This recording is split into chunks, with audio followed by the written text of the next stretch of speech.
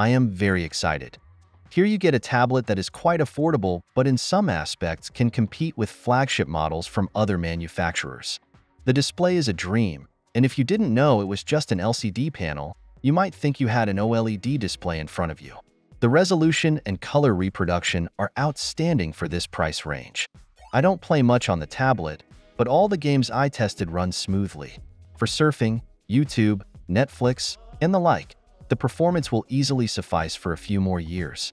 Combined with the 4 speakers, it makes everything even more enjoyable. I find the design timelessly simple and successful. The only thing that sometimes bothers me is that the power button is on the top. You're usually used to a side button on a smartphone, so sometimes you accidentally press the volume buttons when you want to turn on the device. The lack of a fingerprint sensor doesn't bother me, but a vibration motor would have been the cherry on top. All in all, I can recommend the device, especially at this price.